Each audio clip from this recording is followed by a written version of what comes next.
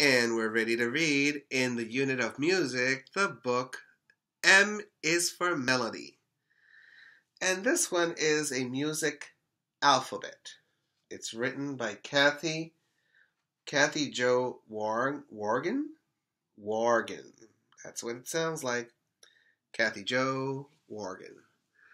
And we're going to introduce more instruments, shall we?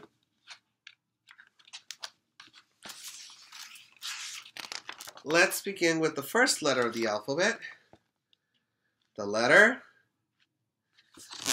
A.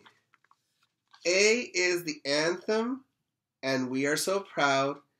It's our national song, and we sing it out loud. And as a class, you should know or learn that, and we will at some point. Ready? Let's go with the letter B. B is for brass. Do you hear the sound swell as it flows through the tubing and out through the bell? With trombones and trumpets that shimmer and shine, cornets and tubas and French horns are fine. These are some of those brass instruments. Some of them, not all of them.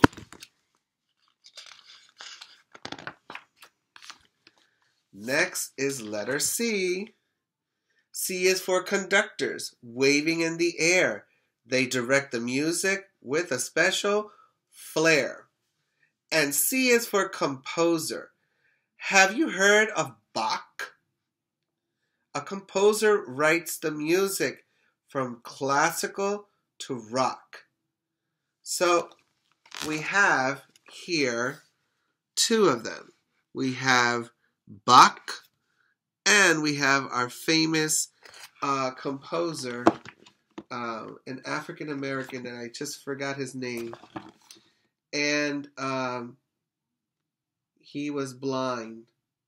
My God, they did a movie on him, and the guy won an Oscar for portraying him. So if somebody remembers, please let me know. And keep it in the comments. They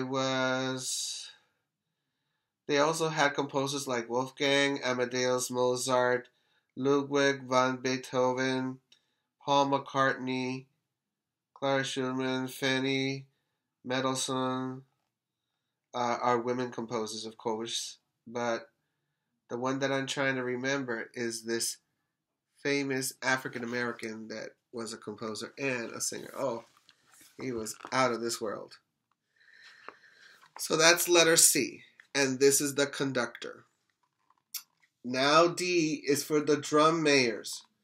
Don't you think they're grand as they march on down the street as leaders of the band? D is also for dynamic. It tells you how to play. Piano means to play it soft. For loud, so we forte. And here it is.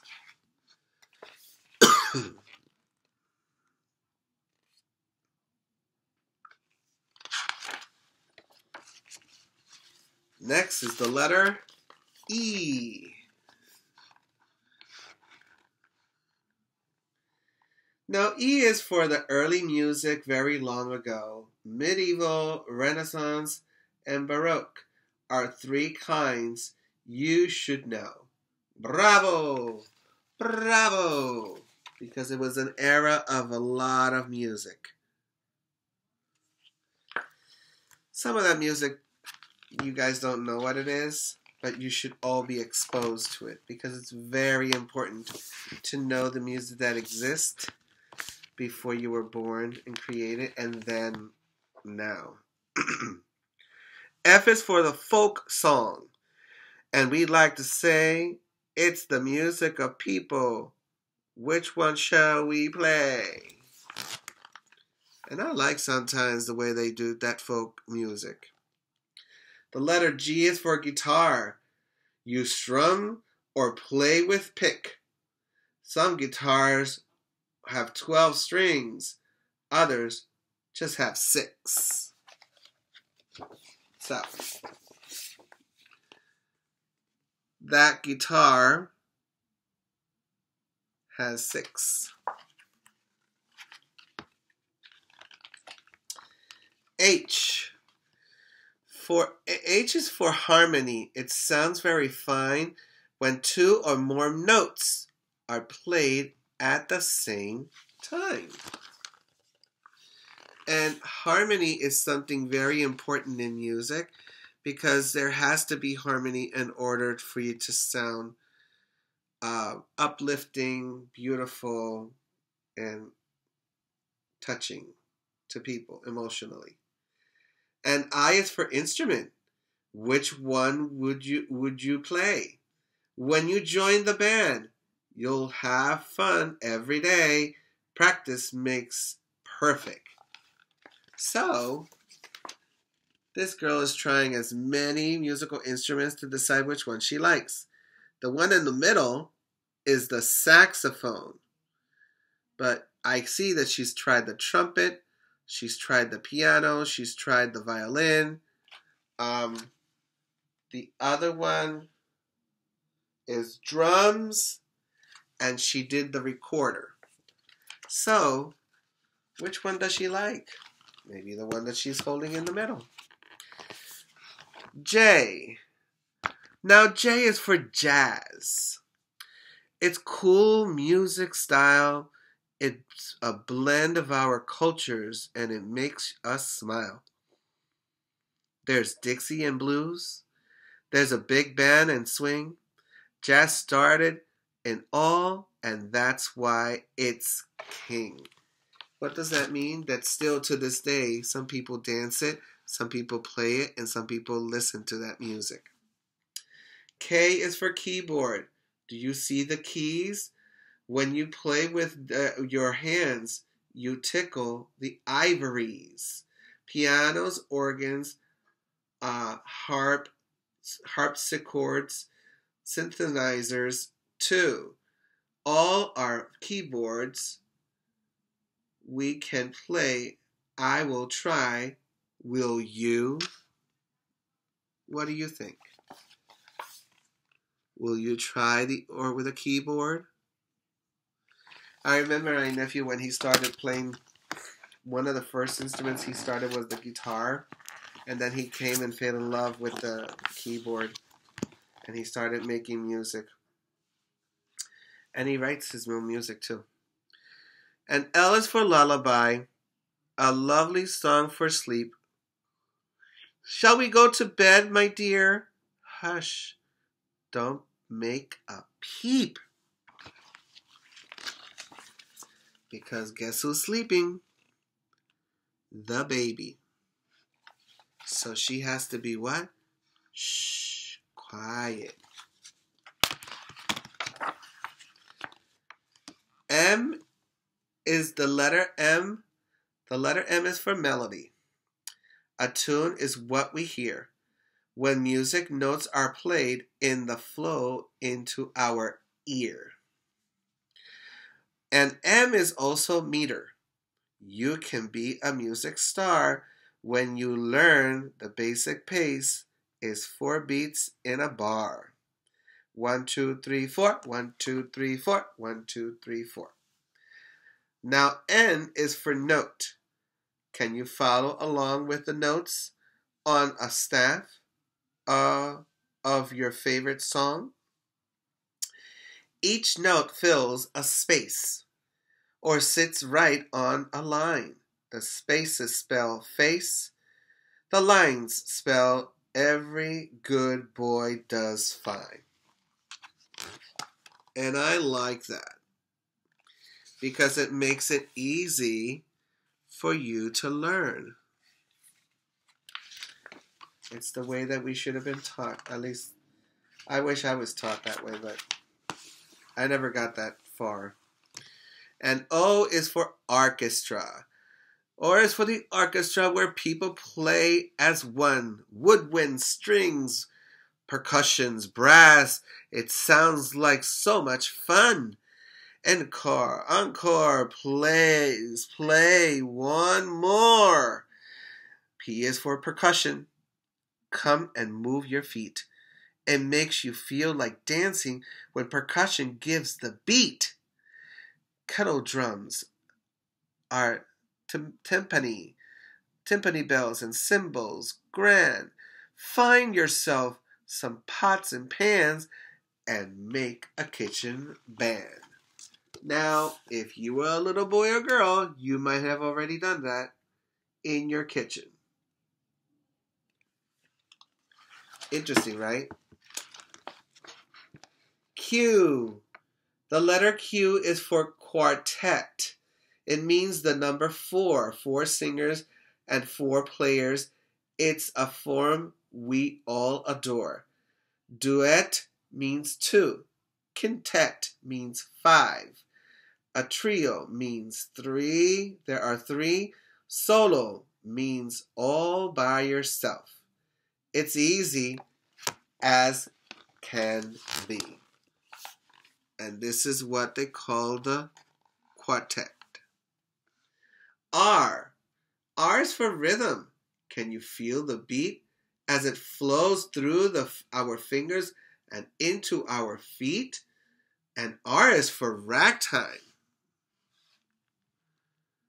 A hit for our nation. Just drag out a beat and it's called syncopation. Syncopation.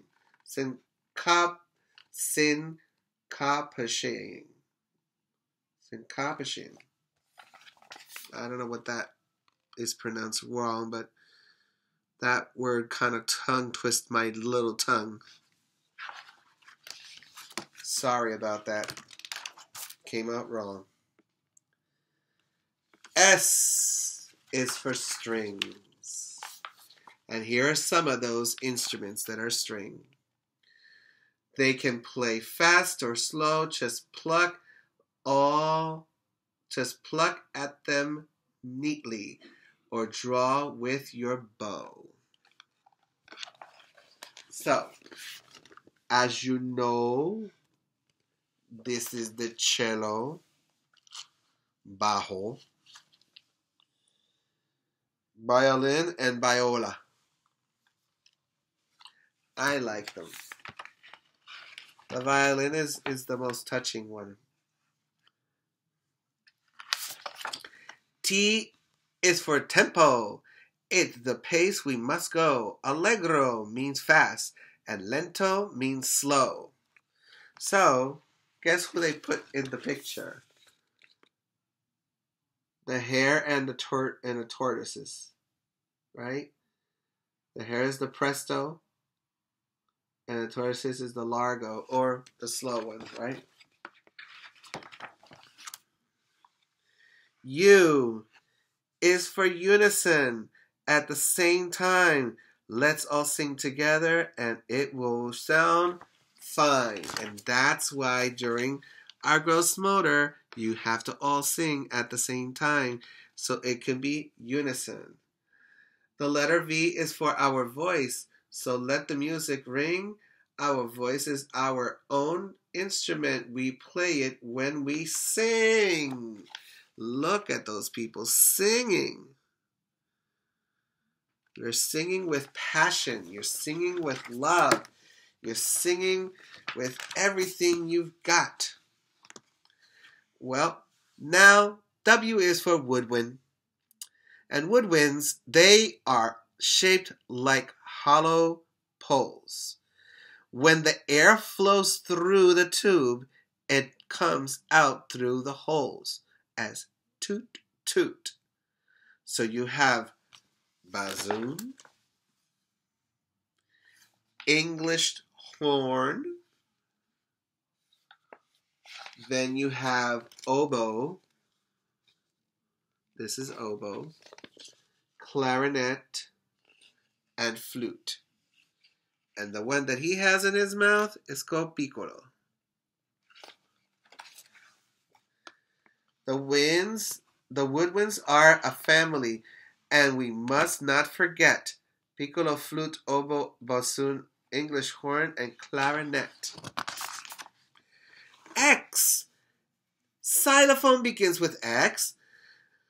I'm sure you understand that all you need to play is the mallet in your hand. That's all. Look at it. Y. Now Y is for yodel. We sing without words and make high and low noises. It's neat. Have you heard? Yodel-a-hoo. That's one of the famous ones.